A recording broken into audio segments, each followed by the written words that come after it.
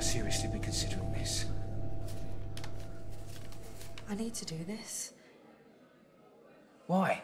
Closure. Right, I'm going. No, wait.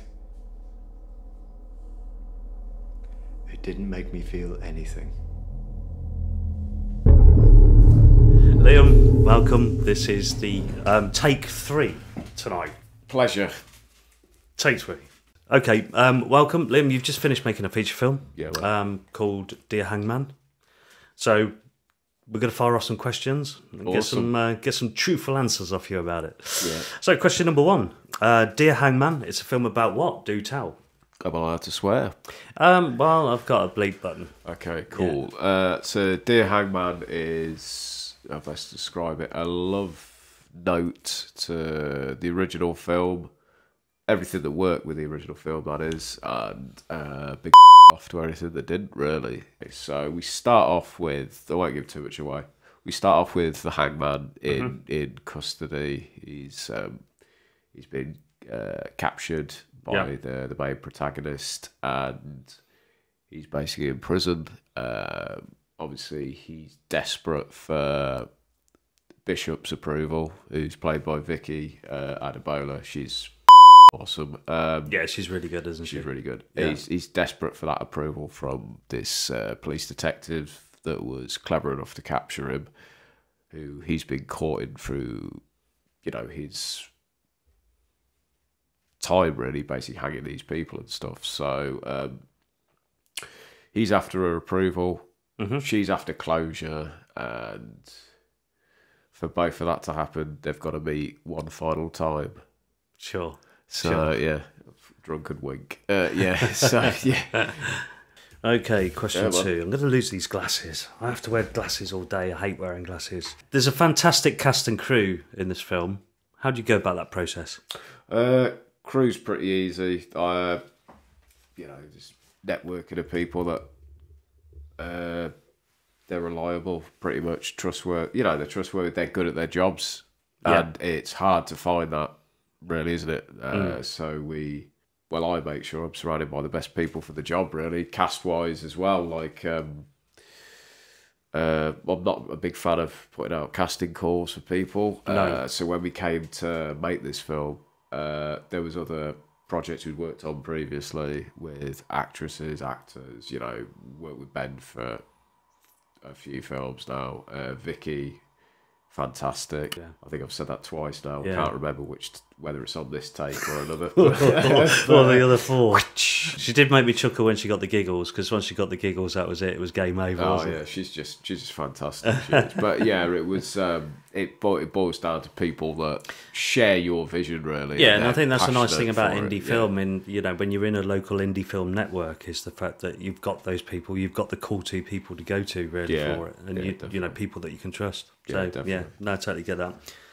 Okay, so what is the standout part of Dear Hangman that you're most proud about? Toughy that.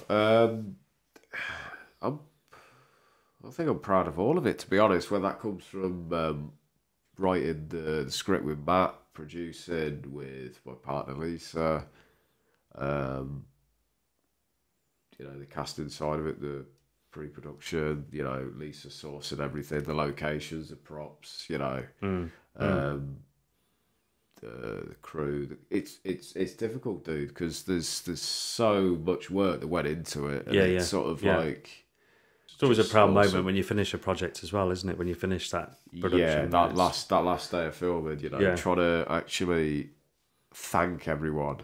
It was difficult, not because I'm an absolute twat, but finding the right things to say as well, especially, and worse of all, there was a camera pointing at my face when I was saying it, so it was about half an hour of wasted material, really, so that was quite fun to delete straight off the computer when I put it in. But yeah, it was, I suppose we've got to talk about it. COVID-19, it kind of totally disrupted the whole entertainment industry for the best part of 2 years. Did it affect your production? It stopped me showing it for the last 2 years, but we were very close to completing before everything had to shut down anyway in March of 2020, weren't it? Yeah. So we had to probably wait about 4 months till restrictions are lifted, and then we managed to get the 2 very pivotal, important locations to finish the film. I must say, I've seen some of the film. I haven't seen it all, but the locations you've secured are pretty decent locations too. Yeah, that was You've done really well there. Yeah, that was down to Lisa, just being a very good producer. And yeah, anything I needed, I didn't have to sort of chase her up with it. She basically went, I know this place, how about this, how about this? And yeah, it made my life 100% definitely, I can imagine, easier, because you're not worrying about that going into filming. You can focus on what your strengths are and leave the cast to do what they do best, really. So, all right, well done, Lisa. Well done, yeah, everyone.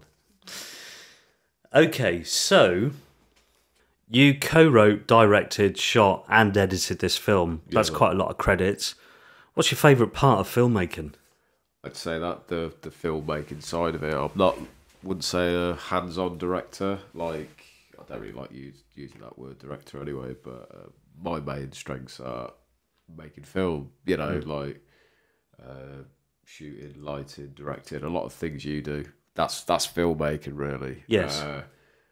Directors like that sort of.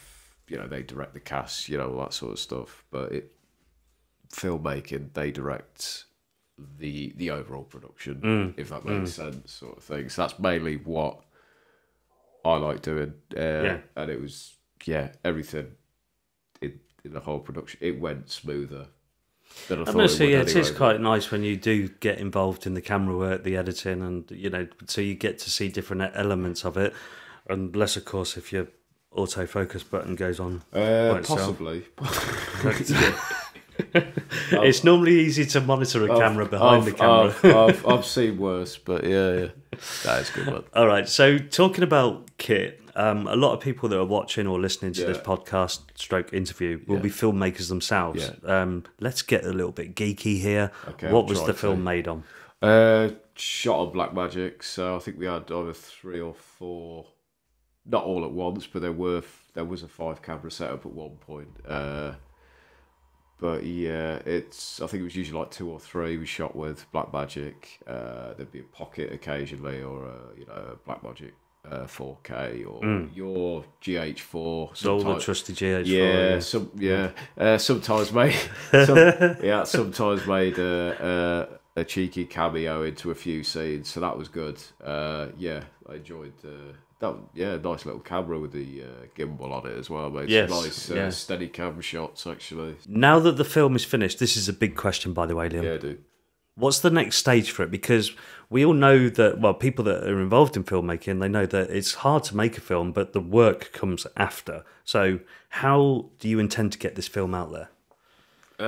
Well, I'm sort of, the old indie way, I suppose. We like to show them local picture houses and stuff, local cinemas, theatres and stuff. And obviously the first one will be the 19th of this month at the Talisman Theatre in Kenilworth, Warwickshire. That's the Talisman Theatre in Kenilworth, the 19th. Yep, that's this month. That's it. Be there, make it, go and watch it. Yeah, get some eyes on it, really, because that's the only way stuff like this gets out there. Yeah, it gets out there. Of course it does, dude. You've got to get eyes on it. You've got to get good publicity on it. You've got to get shit publicity. Any publicity is good, really. Yeah. Means you've, spent some time, vetted some interest in actually watching it. So yeah, that's the first stage. Next stage, obviously, distribution's always good. Yeah. We'll see on that, because obviously I want to test the festival side of things as well. Sure. There's some local good festivals out there which you don't have to pay for. They don't take your money for some laurels and stuff. It's a bit of artwork.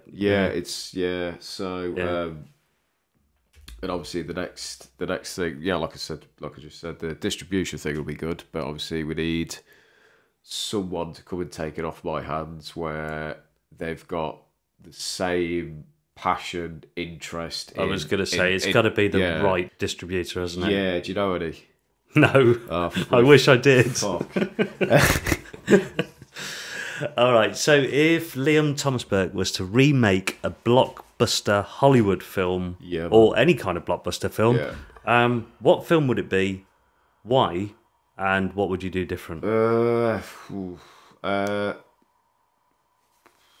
remember I was joking around with Ben that we should go and make Highlander, like a... I could see him in that. Yeah, but I think Henry Cavill's beat him to it, I think. So he's getting around a bit these days, isn't he? Slag. No, he's one of them underrated people, a lot like Samuel L. Jackson, and there's a few others up there that just they're just good. But nice guy too. Is he? Do you know him? He seems nice. Oh yeah. I suppose he's got to come across nice in public, but he seems a pretty genuine kind of guy. Yeah, so Ben or...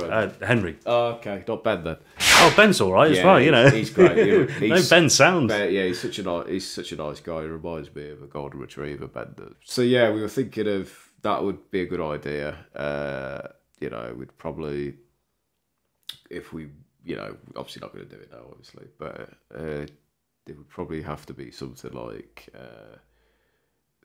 these immortals have to be sort of vampiric and stuff. I suppose it's sort of come across that way in the original, if like the quickening sort of keeping them alive or whatever. But it would have to be something like that where they have no choice, sort of thing. They have to kill, or if they walk away, maybe they should die still. Maybe it gives it more of a sort of...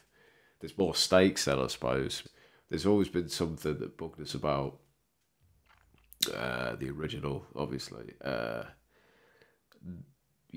am I to actually question it? Because it was, cult classics like that. But there's, I think it was Sean Connery was saying to Christopher Lambert about it. It was something like if the Kurgan, Clancy Brown's character would, if he'd, been the last person on the planet, he'd become human, and then the whole world would suffer in darkness. Well, that'd be the perfect time to kill him, surely. So it's does MacLeod sacrifice himself for that very moment?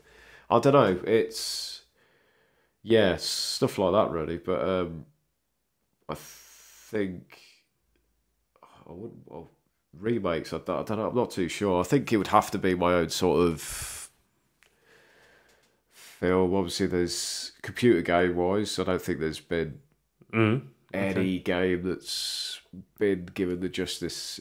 Maybe possibly Mortal Kombat, maybe the first one, the 95 one, and possibly one of the Tomb Raiders, maybe. But we definitely would have to sort of look at Streets of Rage. That's Streets of Rage 2, actually. That's probably like that sort of... That's an interesting idea. That is a very good game, and it probably would make a very good film if I could ever find the screenplay, which is probably still at my parents' house somewhere. But so it's one to watch out for. Oh God, just give us about 50 grand. I'll get Ben back and some other people with it. Yeah. Sorry. Okay, so what advice would you dish out to anybody that's about to start making their first feature film? Manage your expectations, and I'd say probably record them rehearsals. Yeah. Good shout. Yeah, definitely them, yeah. I've found on many occasions that by hitting record, not telling the actors that you're recording, that sometimes you nail it in that rehearsal. I think so. There's a lot of things that as soon as you see it, it's very difficult to tell an actor that, remember that thing you just done? No, what did I do? Yeah. Because subconsciously they're not thinking about that. And acting's a lot of reacting to what's going on as well. So if you haven't, that could be the difference that makes the scene. Yeah. Sort of thing. So yeah, it's definitely record them. That's a good bit of advice. Yeah, record the rehearsal. Yeah, definitely that. Yeah. Well, Liam. Pleasure, man. Best of luck with the film. Yeah, you Can't too, wait fella. to see it. Yeah. And it's empty. It's empty. It's time for another one. All right, man. Let's do it. Because I'm not a cold-blooded killer.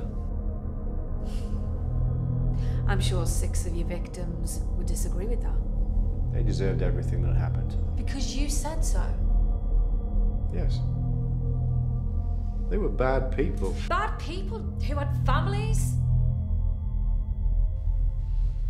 Do you think they were bad people? What?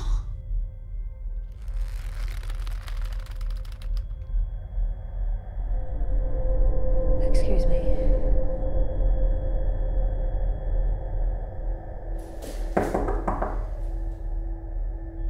Have I ever told you how sorry I am?